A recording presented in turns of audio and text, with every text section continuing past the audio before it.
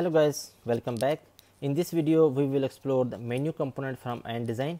We will see how we can create different menu items and how we can add different icons in the menu items, how we make them submenu, and how we can customize the menu items, different colors and fonts. And also we will see how we can add a separate customized component like the search component in the menu item. And also we will see how we can add the menu items instead of this inline collapse. It shows in the pop-up. Alright, so let's get started. I have an empty ReactJS project that is using InDesign, and right now it's showing nothing. So let's go ahead and import the menu component from InDesign and start using it.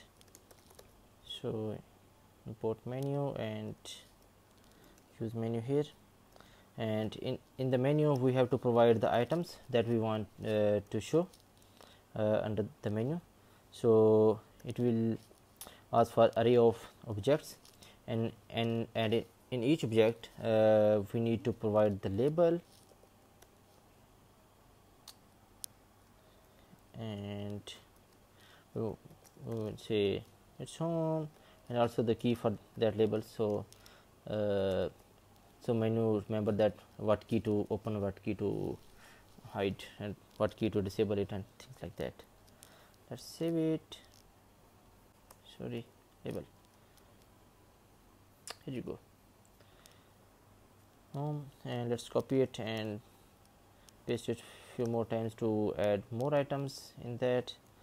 So suppose we want to do that for, we can say dashboard, and we can say dashboard the key, then we might say it user management, maybe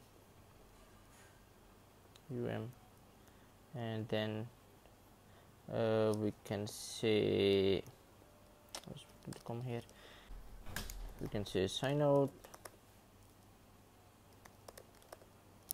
right? So here you go. So it gives us the menu. So suppose we want to add the sub menu against some of these as well. So suppose under the dashboard we want to say the revenue and the expenses, like that.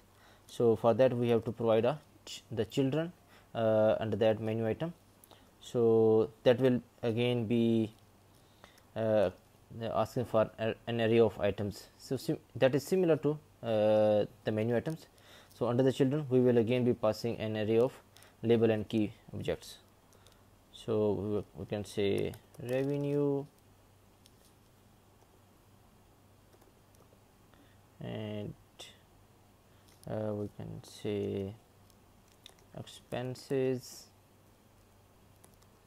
right? Okay, what else? Comma is missing here, right?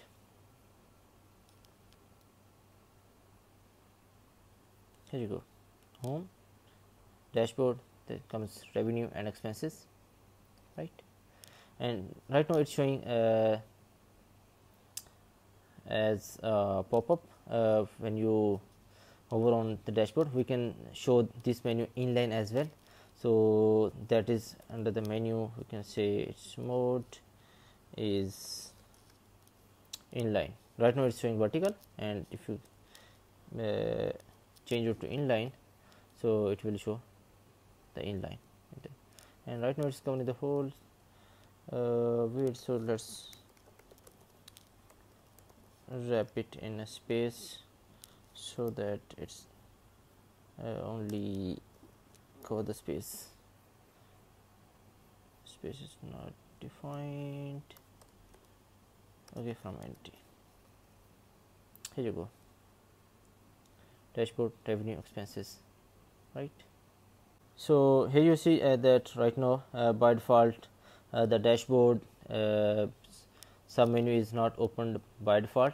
So if you want to somehow open the some of the keys in the menu, so suppose user is navigating directly to some path, so based on that you want to open that path in the menu as well.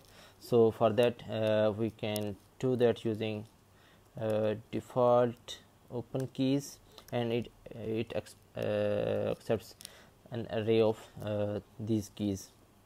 So if we want to open the dashboard, so we will be given that a dashboard key. So now if even I refresh the page, so the dashboard is by default opened. Okay, so let's add a few children in the user management as well. So let's copy this one, and under the user management we can say edit profile, and maybe switch account, we can say EP edit profile switch account, right? So it becomes a submenu now, right? And by default it's not opened because we only provided that the dashboard is by default opened, right? So here you see all of these are in blackish color. So if we want to change it to some other colors, we can do that as well. So suppose we want to make the sign out in a danger color, so we can leverage this danger prop, so it will turn into the reddish. Okay, so also we can add the icons here for all of these items. So let's start adding those. So icon, so right now I'm adding the icon from the end design. I have a separate video on how to add and manipulate or edit icons from the end design. I will put the link in the description below. You can take a look on that. So for the home, we can say home, maybe field,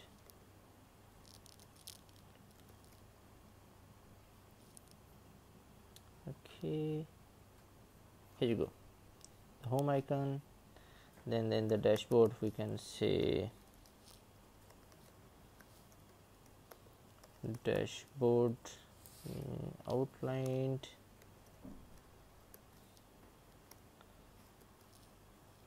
and in the revenue we can say the icon is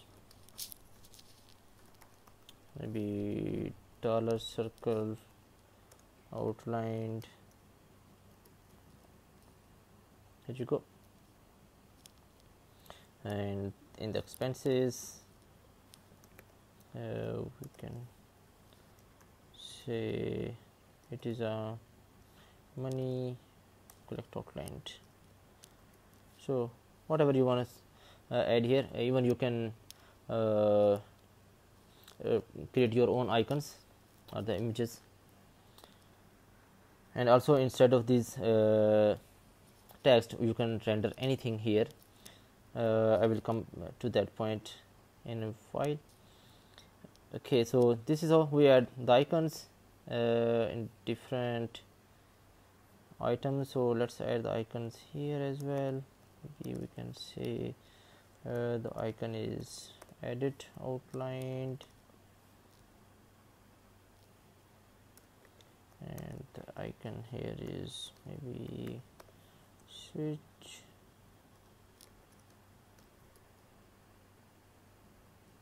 okay. So we have all of these icons.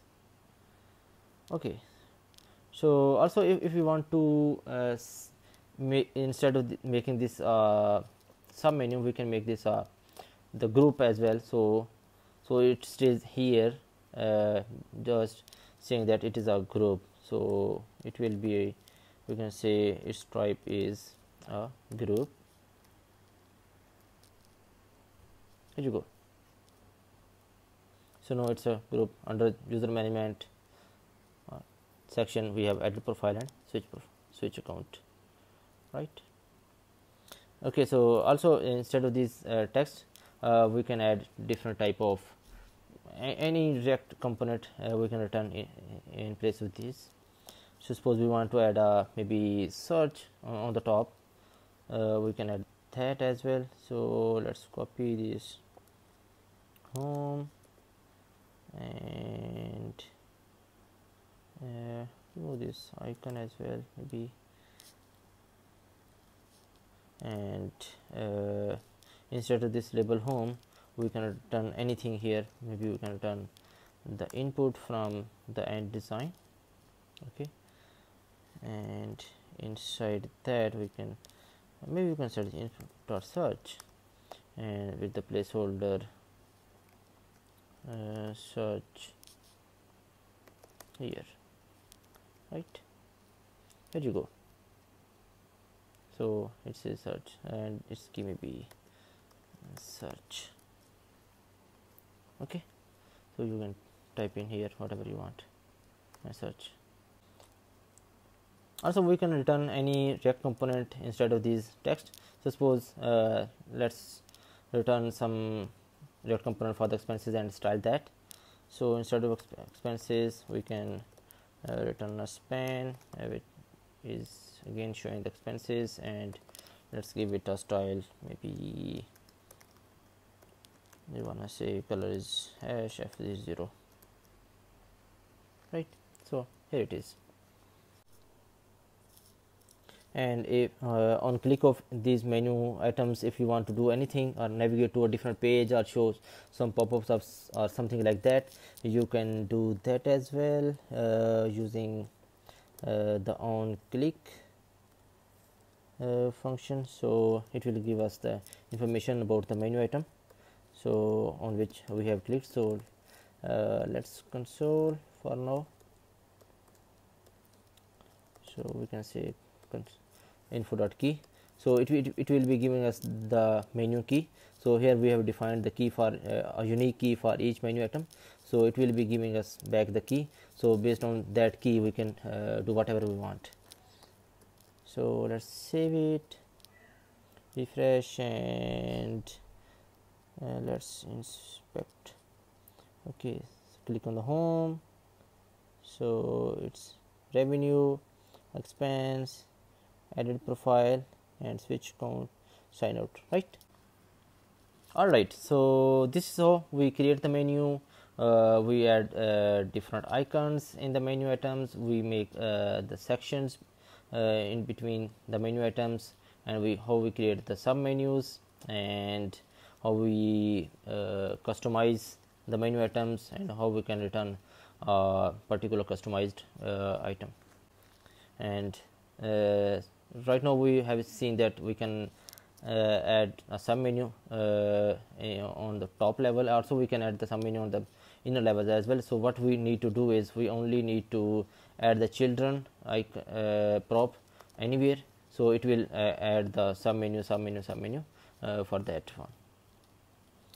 Alright, so that's it on exploring the menu component from InDesign. If you have any questions, please let me know in the comments below, and if you have learned something in this video, please hit like, subscribe to my channel. See you in the next video. Thank you.